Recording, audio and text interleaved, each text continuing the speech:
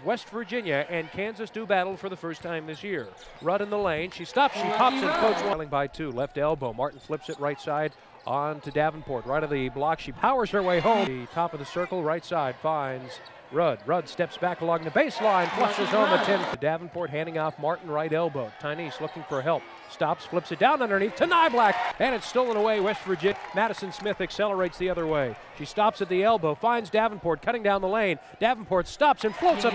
West Virginia into a 2-on-3. Madison speeding down the floor. And she flips. Mountaineers on the wing to the left side. Martin for 3. Screen. Nobody's coming out to set screens here for the West Virginia shooters. Smith has to dribble out of trouble. Bouncing to a cutting Ekelar, who's able. Here's Staples in the game, handing it off Martin. Martin driving the right of the key. She flips up her shot, drives the baseline. Doubled there, out front to Smith for a 3. Straight on, and get out to the right wing. Davenport fires underneath Martin. Martin turns, spins, and gets it to go with the left. And Ekelar front court. Martin underneath to a moving Rudd.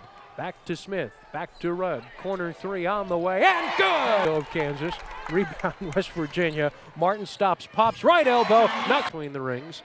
12 to shoot, foul line, Davenport. She stops, she pops, and Thomas, 10 to shoot. Now to the corner right, no, stolen away. With 3 minutes remaining. West Virginia inbounds at 3/4 court.